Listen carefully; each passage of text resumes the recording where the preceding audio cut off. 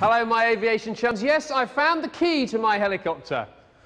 No, of course not. But it is a very important piece of kit because it is the instrument panel. Yes, that's what we're going to be doing today. It is time for the electrics. In front of me are just some of the instruments that we've got to put in, because I've got a list here. I've got radio, transponder, intercom, antennas, GPS, compass, altimeter. I need joule, temperature, water. It goes on and on and on, and I've got to fit it all. And the worst thing is down here. Look at this.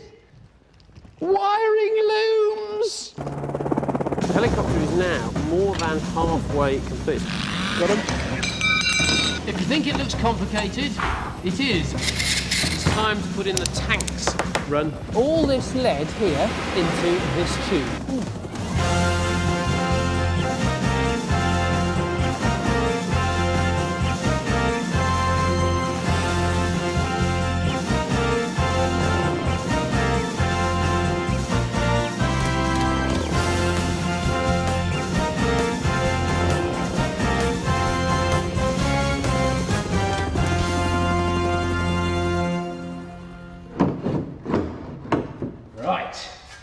This is the instrument pod, and this, as you now know, is the instrument panel. This will fit in here, like so, but it's a bit oversized at the moment. You can see I am struggling to get it in here, so it all needs to be filed down until it's a beautiful fit, and that will sit in there against these lugs like this. Now, there's a lot to do, and I said I was going to get some help.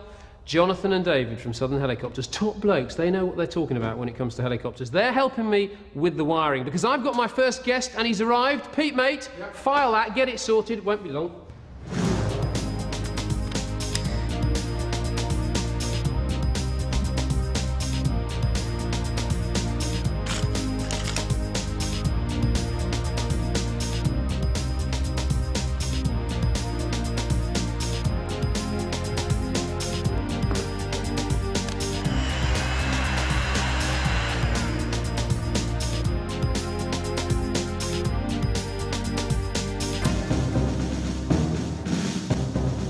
Now, there are a few bits of kit I haven't got which I desperately need, so I've invited along my old mate Robin to give me some advice. What are you doing up there? Just checking the altimeter, Mark. Thought you'd grown from a while then. No.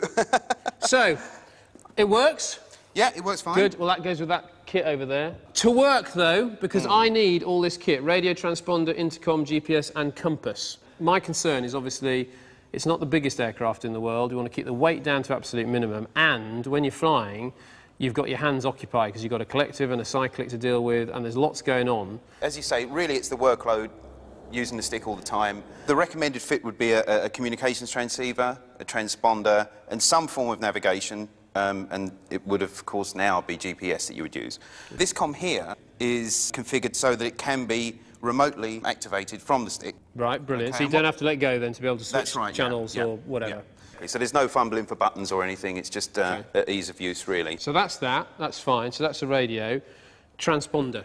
Yep, the transponder, again, we're going to go for a panel-mounted transponder, which will enable the ground to identify your position in the sky. OK, so we dial that up in the window, you've got your code.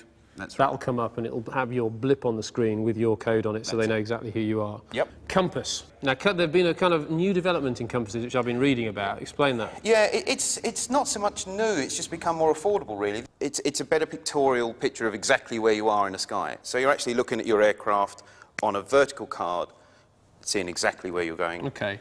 Last thing, you said about navigation. Everybody's using GPS now. What's the benefit, though, of this over the more traditional kind of VOR type equipment? Well, weight, again, is a big issue. It's also much, much more accurate. 99% of people are using GPS either as their only source of navigation in this type of flying or as a backup. Can we fire that one up so we can have a look at what we can see on it? I'm in a rush. I've got wiring looms to put in, for goodness sake. Well, Robin's got it all fired up in demo mode, and we're flying from North Weald to Fair Oaks. That's right. OK. It's a very clear screen, but actually quite confusing when you first look at it. I mean, there's a lot of information. There is a lot of information on there. Now, we have here the plane symbol is us, obviously, and our route is the line we follow. That's right. So what happens if you're in trouble and you want to find the nearest airport to land or the nearest helipad to land as quickly as possible? What do you do? OK, well, we can just hit a button here. OK, and from that, immediately, it will come through with our 10 nearest airports. the bearing that we would need to fly to them, and the distance they are from our current position. Excellent. So it gives you another route to follow. So, and if you found that the aeroplane, the aircraft icon was off that line, you've got to fly it back on the line. That's right, yeah. That's amazing. How accurate is this information then? Oh, it's down to meters. It's incredibly accurate. I'll be having one of these then. Anything else that you think I should have? One of the things that we're becoming more and more aware of now, ELTs, which are emergency locating transmitters. They're the things that go off in the event of an emergency or a crash. This one, for instance, has a forward-facing G switch in it. Okay, so in the event of a crash, if it gets banged hard, yeah, it will go off. And how does that work then? I mean, okay, when the ELT begins transmitting, that information is sent to the satellites. The COSPAS SARSAT satellite then transmits to the ground receiving station, down to Mission Control Centre, and the search and rescue forces. Better have one of those too then. Pete, mate. Yeah. A couple of things you need to know about this box. Yeah. Don't drop it. Right.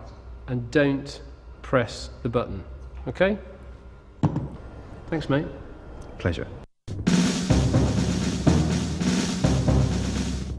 Section 21, the electrical system. Yes, you have your own section in the manual here to refer to, but it's a little bit shorter than I thought it would be. It's only a few pages, which is why I need help. Now, if you're the kind of person who likes putting dials in your 850cc Mini, this kit is for you. Clearly, it looks fantastic. Problem is, how do you fit it? It's not in there, but there is one more piece of paper. It's here. That is all you need to fit it. So, it's all very clear then, isn't it?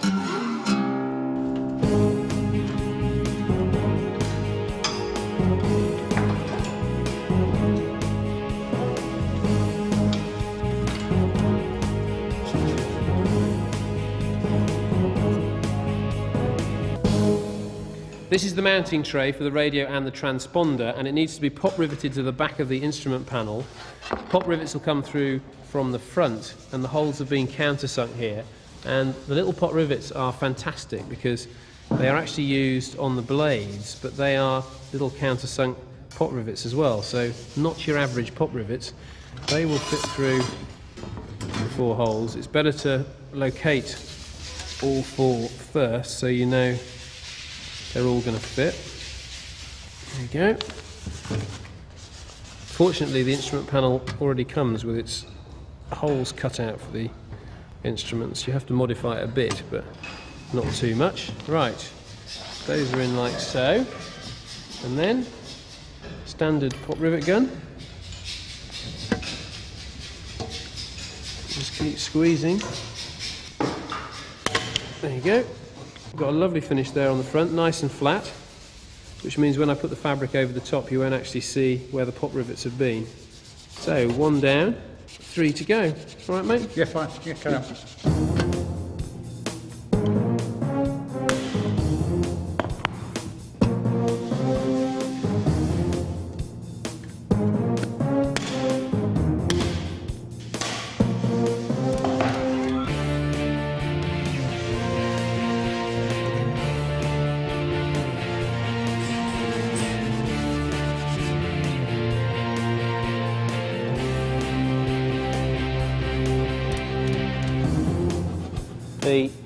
Leave it, leave it.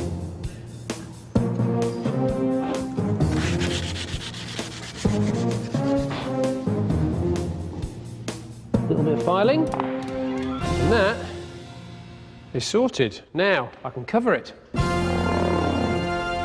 What I need is a piece of sticky black plastic. This is going to be the beautiful finish on my instrument panel. It's very, very light, which is very important. Everything should be light in this helicopter. And the way you do this is lay down the plastic. We don't want any rubbish because it's got to be perfectly flat. Then lay on the instrument panel like so. Cut that out.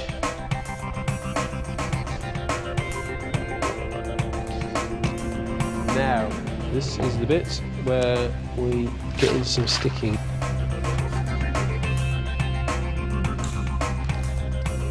The wrinkles.